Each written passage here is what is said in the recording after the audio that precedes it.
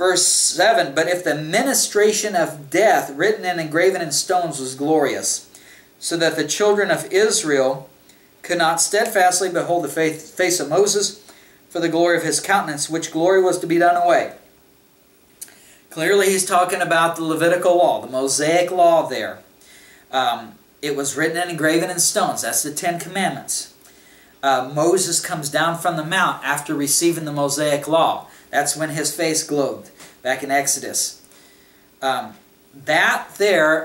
old covenant is described there, verse 7, as the ministration of death. Now, verse 8 is a description of the Melchizedekian priesthood. How shall not the ministration of the Spirit be rather glorious?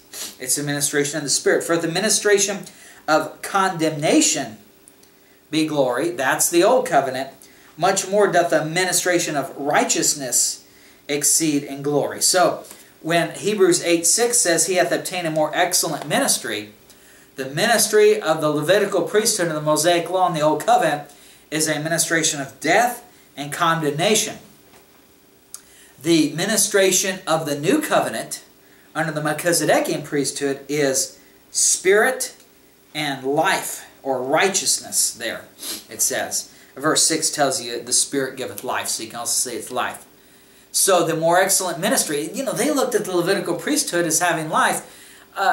Well, the law is holy, just, and good, but the problem is I am a sinner. Yeah, if I do the law perfectly, it gives me life, but no one does that. Only Jesus Christ did it. So when the perfect standard of the law comes against my unholiness, I am sentenced to death. The wages of sin is death. So what the law ministered, the Mosaic law ministered, the old covenant ministered death. The new covenant ministers life. That makes it a more excellent ministry. The next thing then, it says in Hebrews 8:6, by how much also he is the mediator of a better covenant. Okay, so how is it better? I wrote on your outline, better covenant, because old was conditional upon man, but the new covenant is conditional upon God. Look at Exodus 19. Exodus 19, when he gives that old covenant. You think of covenant, you think of a contract. If I make a contract to buy a Lamborghini, that's not a good covenant. A better covenant is if the dealership makes a contract with Bill Gates or Donald Trump. Somebody who's got money. Because if they make the covenant with me, I'm not going to fulfill that bargain because I don't have $400,000 or whatever it costs for that Lamborghini. I don't have the money. That's not a good covenant. It's a better covenant to make it with somebody with billions of dollars because he can pay. And that's the idea here with the old covenant. The old covenant is made with man. It's conditional upon man. Man isn't perfect. Man sins. Look at Exodus 19 verse 5. Now therefore, if ye will obey my voice indeed, and keep my covenant, then ye shall be a peculiar treasure unto me above all people, for all the earth is mine. And ye shall be unto me a kingdom of priests and a holy nation. These are the words which thou shalt speak unto the children of Israel. So, the old covenant is, Israel, if you do this, then you will be this. Well, Israel isn't going to do it. They're sinners, just like all of us. They sin. So they're not going to obey his voice, so they're not going to be a peculiar treasure under the old covenant. So God makes a new covenant. Look at Jeremiah 31.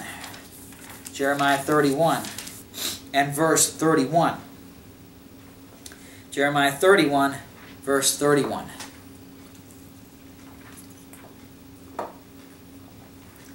Behold, the days come, saith the Lord, that I will make a new covenant with the house of Israel and with the house of Judah, not according to the covenant that I made with their fathers in the day that I took them by the hand to bring them out of the land of Egypt, which my covenant they break. See, it was not a good covenant because They couldn't fulfill their end of the bargain, just like I can't fulfill the end of the bargain to buy that Lamborghini. I don't have the ability. It's not a good covenant to make. They broke the covenant. Verse 33, but this shall be the covenant that I will make with the house of Israel. After those days, saith the Lord, I will put my law in their inward parts, and write it in their hearts, and will be their God, and they shall be my people.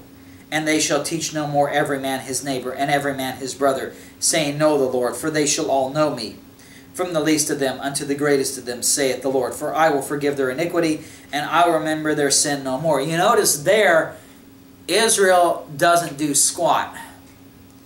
It's, I will put my law in their inward parts. You can see that a little better. Go over to Ezekiel 36. Ezekiel 36 and verse 24. Ezekiel 36 and verse 24. See, again, nothing conditional upon man. It's conditional upon God. Ezekiel 36:24. God says, For I will take you from among the heathen, and gather you out of all countries, and will bring you into your own land. Then will I sprinkle clean water upon you, and you shall be clean. From all your filthiness and from all your idols will I cleanse you. A new heart also will I give you, and a new spirit will I put within you, and I will take away the stony heart out of your flesh, and I will give you a heart of flesh, and I will put my spirit within you, and cause you to walk in my statutes, and ye shall keep my judgments and do them. Again, nothing conditional upon Israel. So how is it a better covenant? It's because the old was conditional upon man, but the new one is conditional upon God. That makes it a better covenant. They broke the old covenant. Man can't keep it because all have sinned and come short of the glory of God. But God is holy, holy, holy. God cannot sin.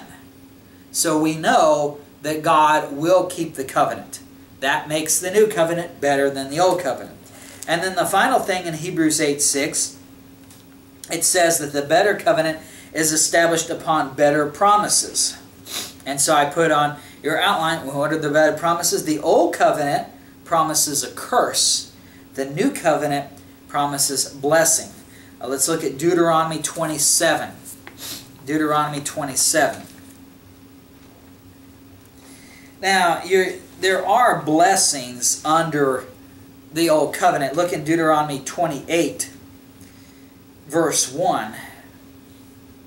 And it shall come to pass, if thou shalt hearken diligently unto the voice of the Lord thy God, to observe and to do all his commandments which I command thee this day, that the Lord thy God will set thee on high above all nations of the earth. Again, notice it's conditional.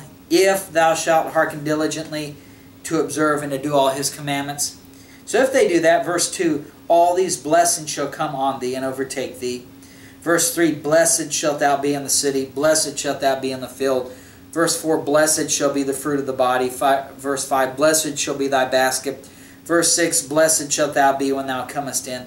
So there are blessings under the old covenant, but the problem is they're conditional upon man. They have to obey. There are a lot more curses. We read all the blessings right there. Well, not all of them, but we read blessings. Now looking back in chapter 27, Deuteronomy 27, and look at the curses for disobedience. Verse 15, Deuteronomy 27:15. Cursed be the man that maketh any graven or molten image. Verse 16, cursed be he that setteth light by his father or his mother. Verse 17, cursed be he that removeth his neighbor's landmark.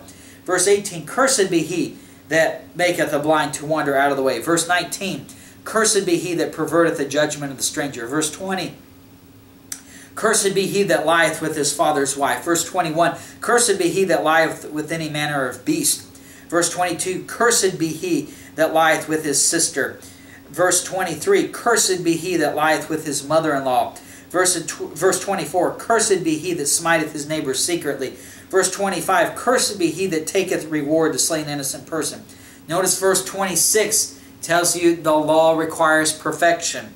Cursed be he that confirmeth not all the words of this law to do them. Perfection is required. And since none of us are perfect, all were under the curse of the law. They did not receive the blessings. And in Deuteronomy 28, verse 15, you see the curse picked up again. You know, verse 16, cursed shalt thou be in the city. Verse 17, cursed shall be thy basket. Verse 18, cursed shall be the fruit of thy body. Verse 19, cursed shalt thou be when thou comest in. And it goes on. All these things, all these curses here. It's a very long chapter. It's 68 verses. So you can see the curses that are under the law. There are blessings there, but there are a lot more curses. And if they don't obey the law perfectly, they're under the curse. Now let's contrast that with the new covenant. Go to Ezekiel 36. We read what God is doing in verses 24 through 28. Now let's look in verse 29 and see some of these blessings. Ezekiel 36, verse 29. I will also save you from all your uncleanness, and I will call for the corn and will increase it, and lay no famine upon you. Verse 30, and I will multiply the fruit of the tree and the increase of the field, that ye shall receive no more reproach of famine among the heathen.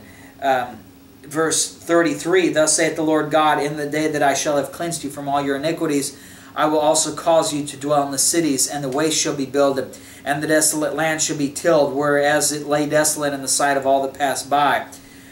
So you see there that whereas the law, the old covenant said, cursed be, cursed be, cursed be, and everybody was under the curse, in the new covenant there's all these blessings, and they're all under the blessing. There is no provision here in Ezekiel 36 about a curse. I mean, there are things, it talks about remembering, you know, in verse 31 it says, then you shall remember your own evil ways. You shall loathe yourselves in your own sight for your iniquities. So there's a remembrance of evil, but there's no curse in the sense that God doesn't curse them with famine. He doesn't take away the land. He doesn't do anything bad to them. It's all blessings. There's no big list of curses. So I wrote on your outline what better promises mean. The old covenant offered a curse. The new covenant offers blessing. So that's the big difference. And so here they are trusting in the Levitical law and the Levitical priesthood. And God told them, you know, back in chapter 7, you should have noticed that you didn't get anything good under that system. All you got was death and condemnation. There's no life in there because you didn't obey it perfectly. You should be looking for something better. And that something better is the Melchizedekian priesthood under the Lord Jesus Christ. Let's close with a word of prayer.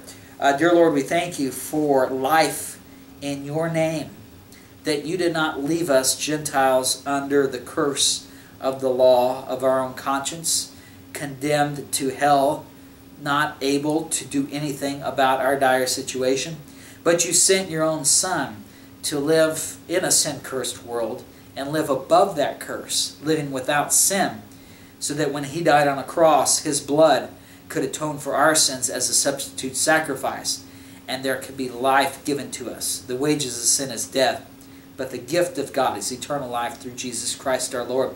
So we thank you for that gift, and help us to continue to trust in your word and have faith in what it says over what man says, so that we may experience that life in sanctification on a day-by-day basis. We thank you for that in Jesus' name. Amen.